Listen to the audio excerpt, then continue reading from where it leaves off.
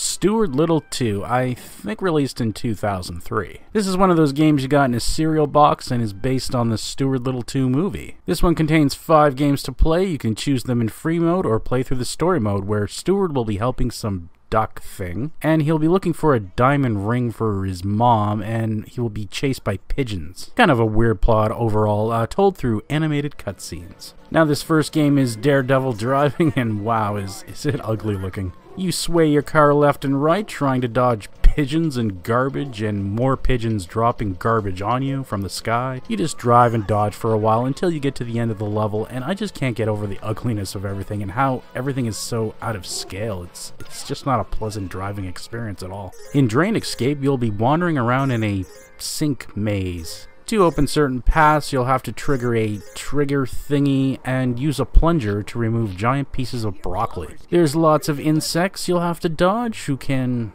hover, okay, but hey, so can I guess that's fair. And although it's not particularly fun, it's an alright maze game. It's got a bit of variety with the enemies and trigger thingies. It's alright. Balloon Jump is simply Stuart floating up on top of a building using balloons. The balloon deflates after a couple seconds, so you'll need to try and leap onto another balloon. If you miss, you can try to grab another balloon, but if you don't, poor little Stuart will fall to his doom. The level's full of pigeons to dodge and towels to dodge, and there's really not much to say about this one. It's very straightforward, but wow, this one was really fun. I really like this one. It's probably the one game worth playing on the bunch. Unfortunately, like the other games, it's very short, and that's too bad. If this one was multi-level, they probably could have sold this game on its own. It's just that good. Next, we have Roof Skate, a rather clunky side skateboarding game where you collect plane parts. You'll be harassed by this pigeon who just seems bent on ending Stuart's life once and for all. He's just obsessed. Now in games like this, stiff controls are a no-no. My biggest challenge shouldn't be that he's not responding fast enough to my inputs. But that's what's happening here. It's a really irritating experience. This one just sucks, that's all I can say. Finally, in Air Dodge, it's essentially a repeat of the first driving game, but you're in a plane,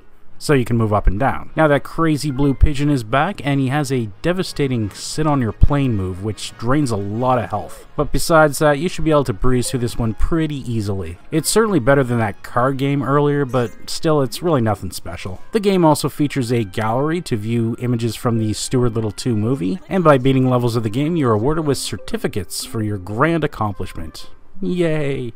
So overall, Stuart Little 2 is not a very good collection of games. The worst thing is the controls don't feel very good in this game, and that's never good. And the games themselves aren't really interesting or fun. But that balloon game, it probably was the highlight. It was kind of like the cheese in the mouse maze. The one good point about this horrible and cruel experience.